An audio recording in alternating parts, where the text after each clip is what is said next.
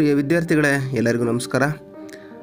ಈ ವಾರ ನೀವು ಪರಮಾಣುಗಳು ಮತ್ತು ಅಣುಗಳು ಇದನ್ನು ಕುರಿತು ಅನ್ವೇಷಣೆಯನ್ನು ಮಾಡ್ತೀರಾ. ವಾರದ ಅಂತ್ಯದ ವೇಳೆಗೆ ನೀವು ಇವುಗಳನ್ನು ಕಲಿತೀರಾ. ಏನನ್ನು ಕಲಿತೀರಪ್ಪ ಅಂತಂದರೆ, ಪರಮಾಣು ಎಂದರೇನು ಮತ್ತು ಪರಮಾಣು ಎಷ್ಟು ಚಿಕ್ಕದಾಗಿದೆ, ಎಲ್ಲ ಅಣುಗಳು ಒಂದೇ ಆಗಿರುತ್ತವೆಯೇ ಮತ್ತು ಪರಮಾಣು ಯಾವುದರಿಂದ ಮಾಡಲ್ಪಟ್ಟಿದೆ, ಪರಮಾಣುವಿನ 3 ಮಾದರಿಗಳು ಹೇಗೆ ಮಾಡುವುದು, ಉಪಪರಮಾಣು ಕಣಗಳು ಯಾವುವು, ಪರಮಾಣುಗಳು ಮತ್ತು ಅಣುಗಳ ಬಗ್ಗೆ ನಾವು ಯಾಕೆ ತಿಳಿದುಕೊಳ್ಳಬೇಕು. ಇಲ್ಲಿ ನಿಮಗೆ ಕಾರ್ಯಾಂಶಕ್ಕೆ 1 ಏನಪ್ಪ ಅಂತಂದರೆ, ಇವತ್ತಿನದು ಯೋಚನೆ ಮಾಡಬೇಕು. ನೀವು ಯಾವುದರಿಂದ ಮಾಡಲ್ಪಟ್ಟಿದ್ದೀರಾ ಎಂದು ಎಂದಾದರೂ ಯೋಚಿಸಿದ್ದೀರಾ? ಹೌದು, ಜೀವಕೋಶಗಳು ಯಾವುದರಿಂದ ಮಾಡಲ್ಪಟ್ಟಿವೆ ಎಂದು ನೀವು ಎಂದಾದರೂ ಸಹ ಯೋಚಿಸಿದ್ದೀರಾ? ನಿಮ್ಮ ಪುಸ್ತಕಗಳು, ಪೆನ್ನುಗಳು, ಪೆನ್ಸಿಲ್ಗಳು ಯಾವುದರಿಂದ ಮಾಡಲ್ಪಟ್ಟಿವೆ? ಕುರ್ಚಿಗಳು, ಟೇಬಲ್ಗಳು, ಪೀಠೋಪಕರಣಗಳು, ಪಾತ್ರೆಗಳು, ಪೆಟ್ಟಿಗೆಗಳು, ಚೀಲಗಳು, ಬಟ್ಟೆ, ಚಕ್ರಗಳು, ಬೈಸ್ಕಲ್ಗಳು, ಕಾರುಗಳು ಇತ್ಯಾದಿಗಳು ಯಾವುದರಿಂದ ಮಾಡಲ್ಪಟ್ಟಿವೆ? ನೀರು, ಚಹಾ, ಹಾಲು, ಕಾಫಿ, ಸಿರಪ್ ಇತ್ಯಾದಿ ಯಾವುದರಿಂದ ಮಾಡಲ್ಪಟ್ಟಿದೆ? ನೀವು ಗಾಳಿ ಉಸಿರಾಡುತ್ತೀರಾ? ಉಸಿರಾಟದ ವ್ಯವಸ್ಥೆ EPIನಲ್ಲಿ ನಾವು 1 ರಿಂದ 2 ನಿಮಿಷದವರೆಗೆ ಉಸಿರಾಡುವುದನ್ನು ನಿಲ್ಲಿಸಲು ಸಾಧ್ಯವಿಲ್ಲ ಎಂದು ನೀವು ಕಲಿತಿದ್ದೀರಿ. ಹಾಗಾದರೆ ಈ ಗಾಳಿ ಯಾವುದರಿಂದ ಮಾಡಲ್ಪಟ್ಟಿದೆ?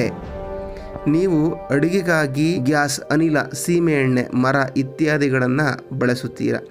ಇವುಗಳು ಯಾವುದರಿಂದ ಮಾಡಲ್ಪಟ್ಟಿವೆ? ಒಟ್ಟಾರೆಯಾಗಿ ಈ ಎಲ್ಲ ವಸ್ತುಗಳು ಅಂದರೆ ಕುರ್ಚಿಗಳು, ಟೇಬಲ್ಗಳು, ಪೀಠೋಪಕರಣಗಳು, ಪಾತ್ರೆಗಳು, ಪೆಟ್ಟಿಗೆಗಳು, ಚೀಲಗಳು, ಬಟ್ಟೆ, ನೀರು, ಚಹಾ, ಹಾಲು, ಕಾಫಿ, ಸಿರಪ್, ಗಾಳಿ, ಆಮ್ಲಜನಕ, ಇಂಗಾಲದ ಡೈಆಕ್ಸೈಡ್, ಸೀಮೆಎಣ್ಣೆ, ಮರ, ದ್ರವ್ಯಗಳು ಎಂಬುದನ್ನು ಕಳೆದ ವಾರ ನೀವು ಕಲಿತಿದ್ದೀರಾ.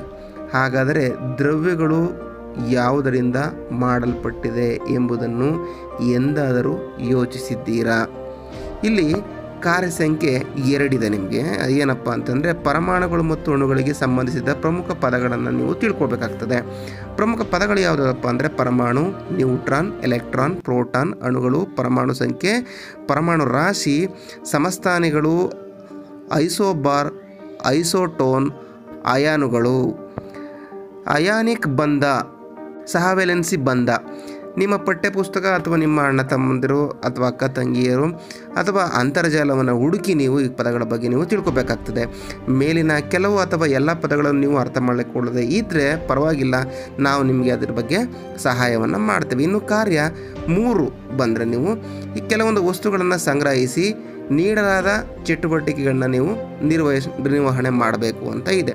ನೋಟ್ಬುಕ್ಕು, ಕತ್ತರಿ, ಅಳತೆ ಪಟ್ಟಿ, ಸಣ್ಣ ಕಲ್ಲು ಮತ್ತು ಸ್ಪಾಂಜು, ಸಣ್ಣ ಕೋಲು, ದಾರ, ಪೆನ್ಸಿಲ್ಲು, ಮಣಿಗಳು ಅಥವಾ ಕಾಗದ ಮತ್ತು ಬಣ್ಣದ ಶಾಯಿ ಮತ್ತು ಸ್ಪ್ರಿಂಗು.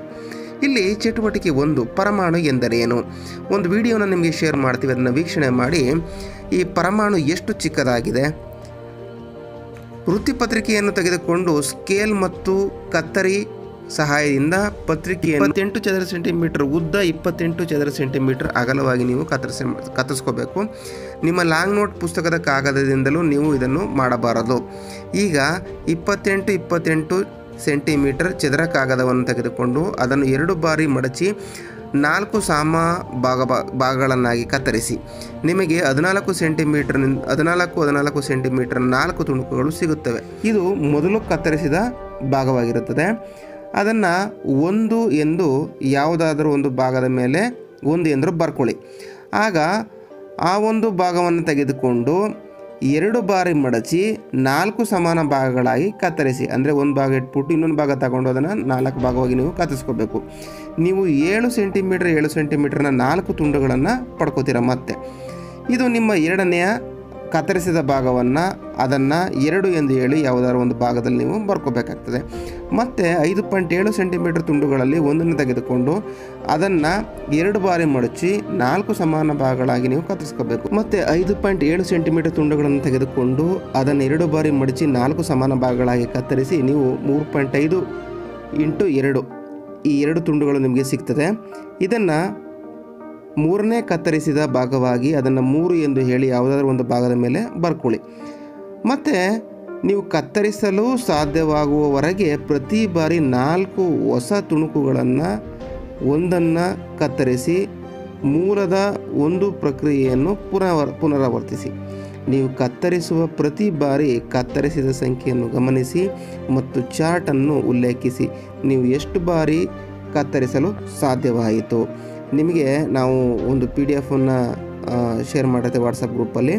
ಅದರಲ್ಲಿ ಆ ಬಾಕ್ಸ್ ಕಾಲಮ್ಗಳನ್ನು ನೀವು ಗಮನಿಸ್ತಾ ಹೋಗಿ ಮತ್ತು ಅಲ್ಲಿಂದ ನಿಮಗೆ ಚಾರ್ಟ್ ಸಿಗುತ್ತೆ. ಏನು ಚಾರ್ಟಪ್ಪ ಅಂತಂದರೆ ಅಲ್ಲಿ ಮಾಮೂಲಿ ಕತ್ತರಿಸಿದ ಭಾಗ 1 2 3 4 5 6ರಿಂದ 13ವರೆಗಿದೆ. ಮತ್ತು ಗಾತ್ರನೂ ಕೊಟ್ಟಿದ್ದಾರೆ ಮತ್ತು ಹೋಲಿಕೆಯನ್ನು ಕೂಡ ಕೊಟ್ಟಿದ್ದಾರೆ. ಅದನ್ನು ನೀವು ಗಮನಿಸ್ಕೊತಾ ಹೋಗಬೇಕು. ಗಮನಿಸ್ಕೊಂಡಾದಮೇಲೆ ನಿಮಗೆ ಪ್ರಶ್ನೆಗಳಿದ್ದಾವೆ, 4 ಪ್ರಶ್ನೆ. 1, ನೀವು ಎಷ್ಟು ಬಾರಿ ಕತ್ತರಿಸಲು ಸಾಧ್ಯವಾಯಿತು. 2, ಪ್ರತಿ ಬಾರಿಯೂ ಕಾಗದದ ಗಾತ್ರ ಹೇಗೆ ಕಡಿಮೆ ಆಯುತ್ತಿತ್ತು. 3, ನೀವು 6 ಅಥವಾ 8 ಅಥವಾ 10 ಬಾರಿ ಕತ್ತರಿಸಲು ಬಯಸಿದರೆ ನಿಮಗೆ ಏನು ಬೇಕು. 4, ಪರಮಾಣು ಎಷ್ಟು ಚಿಕ್ಕದಾಗಿದೆ ಅಂತ. ಇಷ್ಟು ಚಟುವಟಿಕೆಗಳು ಇವತ್ತಿನ ಚಟುವಟಿಕೆಗಳಾಗಿವೆ.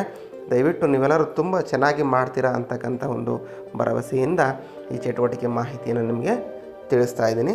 ಧನ್ಯವಾದಗಳು ಮಕ್ಕಳ.